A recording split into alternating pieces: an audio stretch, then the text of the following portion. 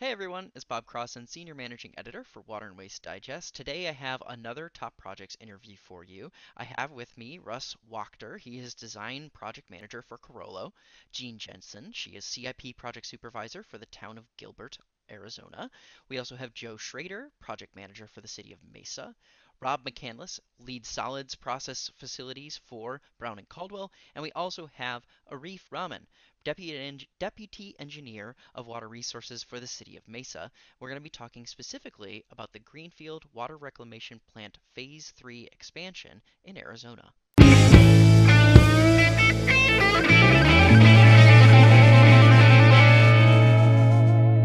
Thank you all for being here today. I really appreciate you taking the time and congratulations on a top project.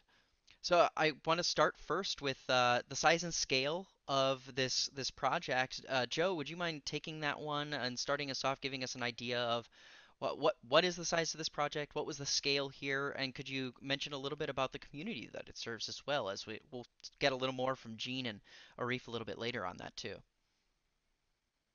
Bob. The reclamation plant is started out as a 16 million gallon a day treatment plant reclaiming water from three communities, Mesa, the town of Gilbert, and Queen Creek.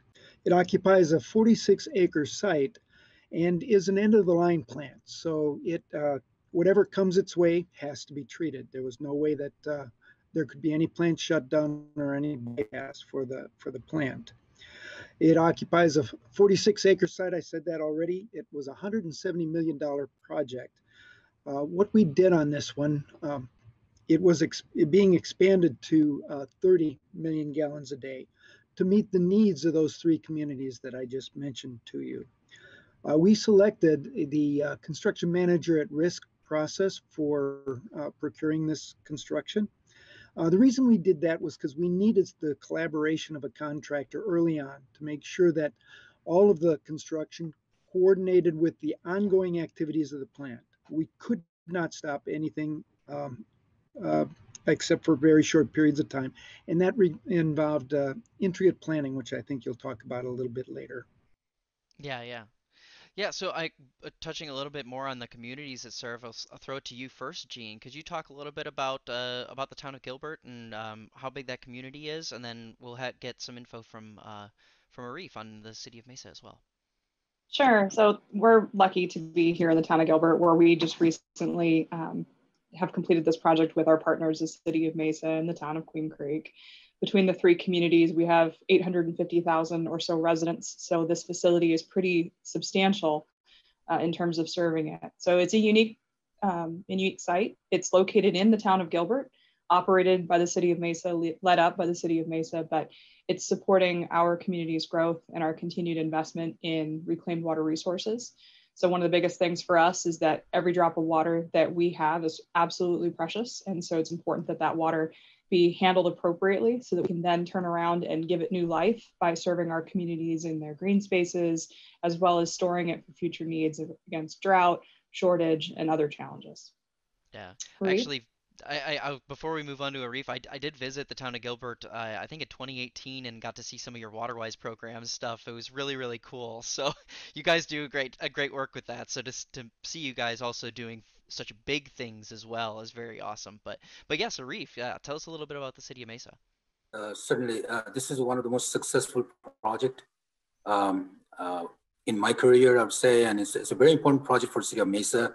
It's one of the three major wastewater treatment plant that we have in the city, and it serves our southeast Mesa, where all the growth is occurring.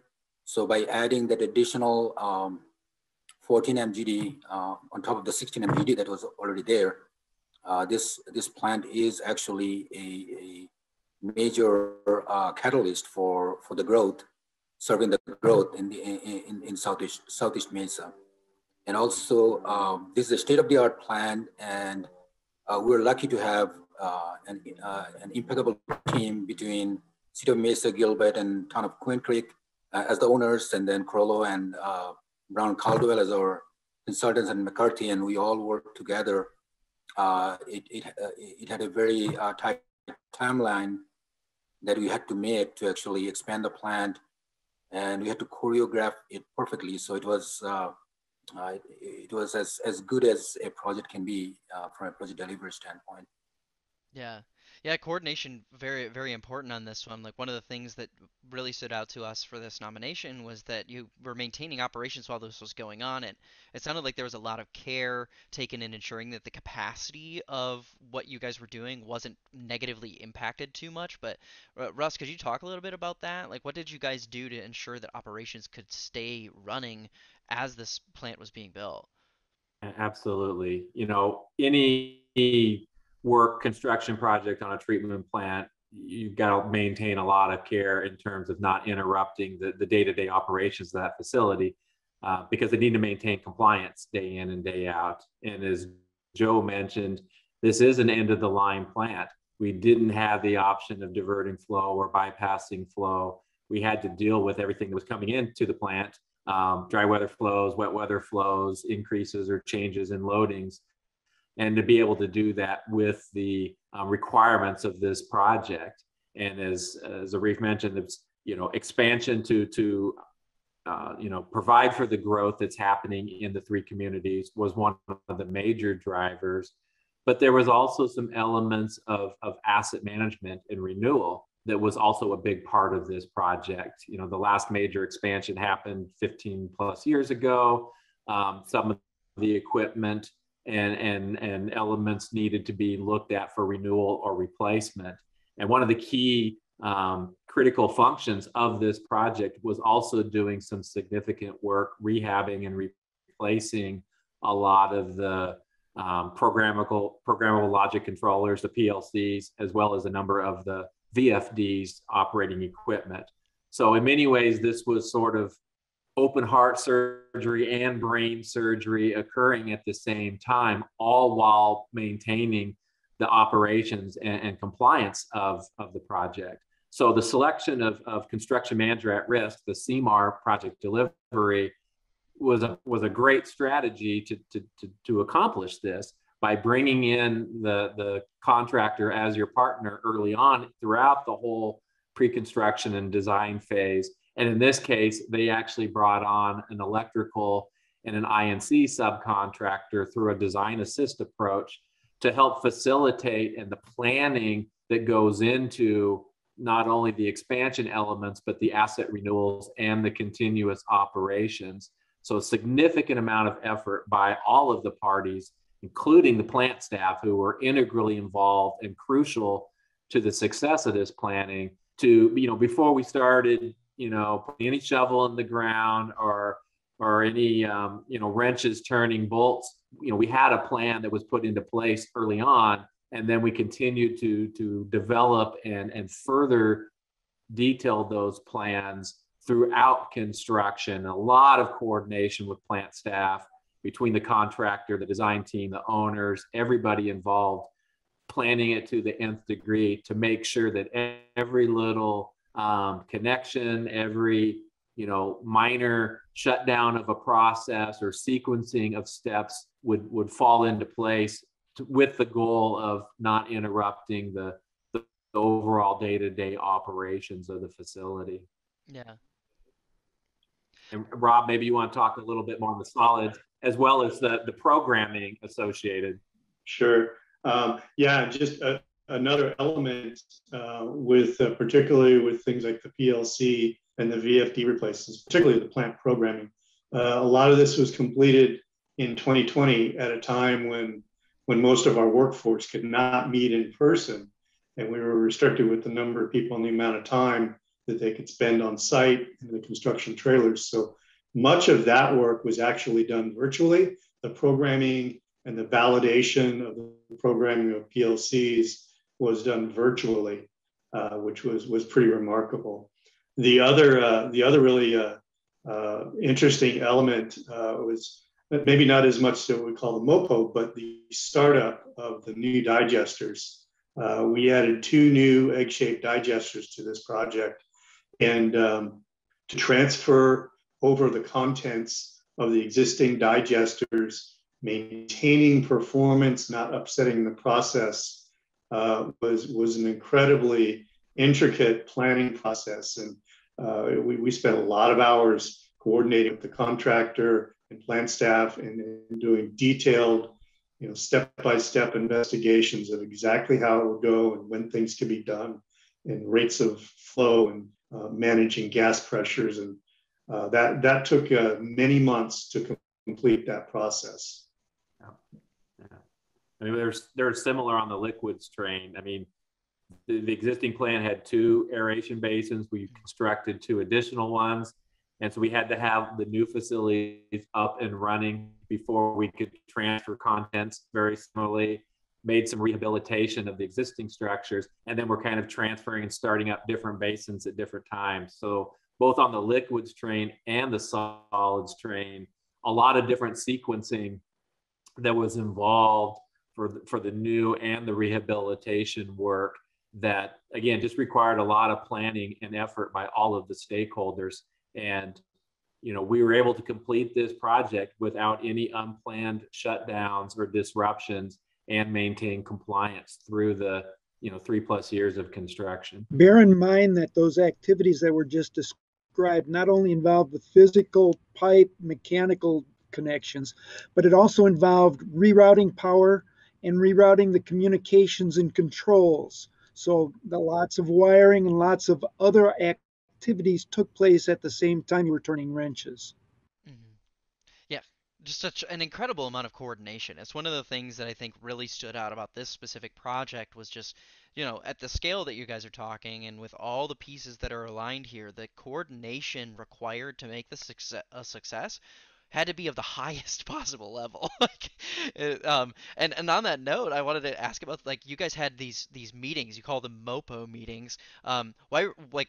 What made those so critical to the success of this project? I mean, you mentioned, like, pandemic, you're not able to meet in person and all that type of thing. But yeah, talk a little bit about these MOPO meetings and how they made this project so successful. I'll start with, and then Joe, Arif, and others can certainly weigh in, but the term MOPO stands for Maintenance of Plant Operations. So it's specifically geared around how to plan around all the various activities, the sequencing, the tie-ins, without having that interruption of operation. And so it starts very early during design with all of the stakeholders, again, the contractor and the subcontractors, the plant O&M staff, the design consultants, all of the stakeholders to look at those in very distinct detail, pages and pages of stepwise planning before we actually do that, and talking through and making sure that everybody understands the limitations, contingency plans if something does go wrong, what will need to be happen to be able to, divert within the plant or make self-corrections as required. But it is just a commitment and diligence to pre-planning every one of those activities in great detail to make sure that there's no surprises when we go live, and there's a lot at risk, at that point in terms of maintaining that overall operational compliance. Joe, do you want to add some more to some of your activities on that?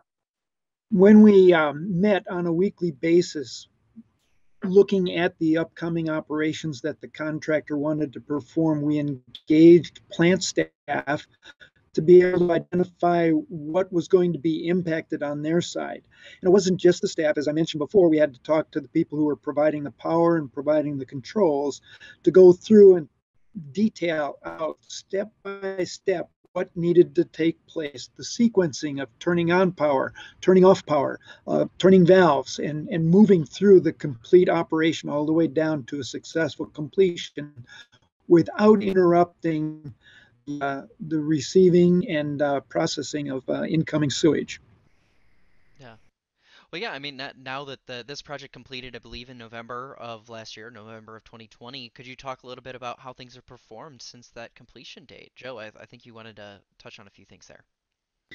Well, what we recognized when we were coming up to the project is that the plant was operating right at capacity.